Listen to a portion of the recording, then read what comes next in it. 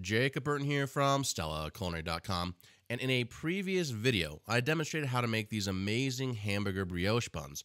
But I got a lot of questions regarding how can I make these buns if I want to knead the dough by hand if I don't have a KitchenAid style mixer.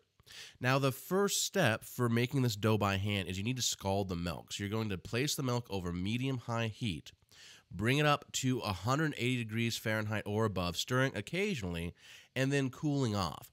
Now, this is going to deactivate the whey protein in the milk, which can hinder gluten development. And this is an important step when kneading by hand. Pour the scalding milk into a mixing bowl. And if you want to speed up the cooling process, you can just place this over another bowl with ice in it and give it a whisk. It'll take about 45 to 60 seconds for it to cool down. And you're looking for it to cool down to 110 degrees Fahrenheit, so it's still a little bit warm. Now we're going to place our instant yeast into the milk and whisk to dissolve. Now this is because when kneading by hand, it's sometimes hard to incorporate the yeast fully into the dough because you don't have the same power or force that a dough hook attachment and a KitchenAid mixer does. Next, I'm going to whisk in my 2 eggs, creating my milk and egg mixture just as we did in our previous video. So the only difference at this point is we've heated our milk, we've scalded it, and then we've dissolved the yeast into our milk. Now I'm going to place the flour into my milk and egg mixture. I'm going to stir it together using a plastic bench scraper. And all I'm trying to do here is just get a cohesive, shaggy piece of dough. I'm not kneading it at this point. I'm just making sure there's no dry flour visible.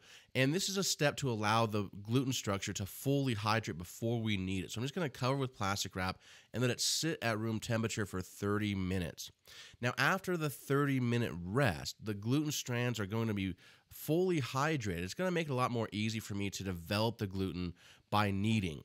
Now, next we have to add in our sugar and salt, and we've waited until now because both sugar and salt can hinder gluten development, as well as butter. So I've folded the sugar and salt into the dough, and now I'm adding my room temperature butter right on top, and you can see that it's actually pretty warm in my kitchen right now, so the room temperature butter is fairly melty, and if it was a little less melted, it would be even easier to incorporate into the dough. But this will show you that even when it's a mess like this, you can still get the dough to incorporate nicely. So I'm just almost chopping the butter into the dough and then pressing it in with my hands. And anytime that dough and that butter gets away from me, I'm just scraping it back into the center. So you can see I have butter all over my work surface and all over my hands.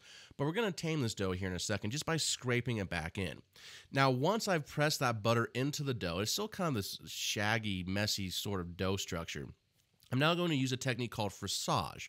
And what I'm doing here is I'm using the heel of my hand to press the dough out and away on my work surface, and this is going to help us blend the ingredients. So after I press it out and away, I'm going to scrape that dough back into a center mass, and then I'm going to continue. I'm going to continue pressing out and away with the heel of my hand and creating this pasty dough on my work surface. Again, it's going to fully incorporate my butter, salt, and sugar evenly into my dough mixture, which, again, this technique is really important when doing this by hand because you don't have the power of a KitchenAid mixer.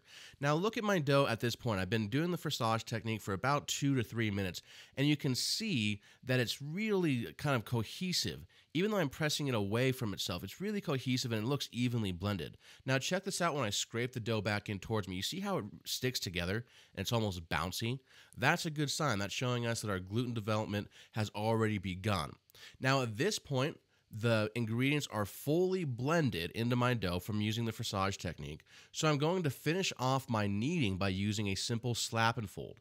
And the movement for this is just picking up the dough, slapping it down, folding it over, doing a quarter turn and repeating. So slap, fold, quarter turn, repeat. Slap, fold, quarter turn, repeat. And this is allowing me to knead a somewhat loose dough. I mean, this is a pretty rich dough, so this is allowing me to knead this and develop gluten structure. And so I'm going to be doing this for about 8 minutes.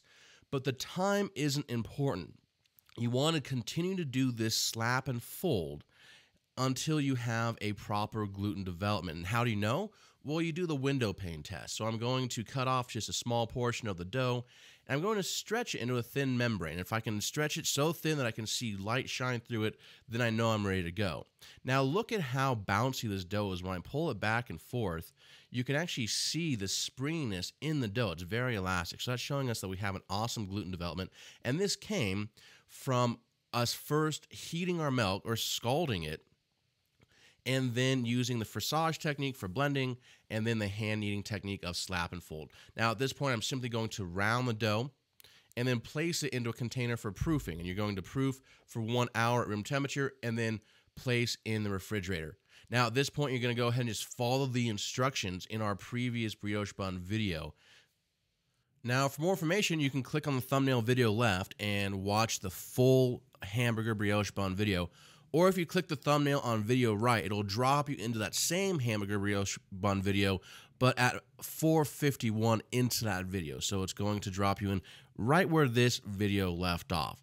Now, for a few different scalable recipes and a lot more information, head on over to stellaculinary.com/hamburgerbun, where this episode's show notes can be found.